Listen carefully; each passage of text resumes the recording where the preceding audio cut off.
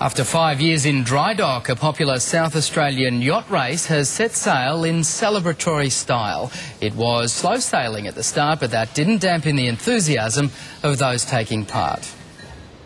South Australia's Lake Alexandrina, the heart of the Lower Murray, is buzzing once more.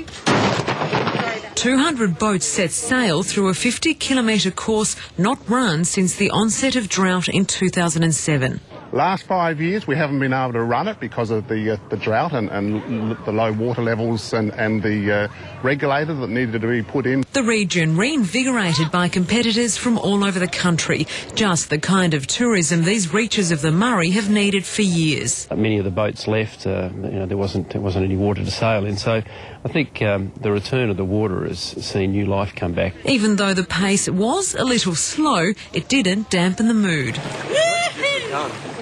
This is the spectacular finale to a week of sailing here along Lake Alexandrina, and the participants of the regatta have been varied. Some of the yachts are almost 80 years old. There were plenty of spectators lining the route. It's actually really great for us to be able to come down here and have the experience again. It's not that long ago that we were sand yachting on the sand flats down here. And it's not the last they'll see. I think you'll find a number of boats will come back. Sarah Arbo, 10 News.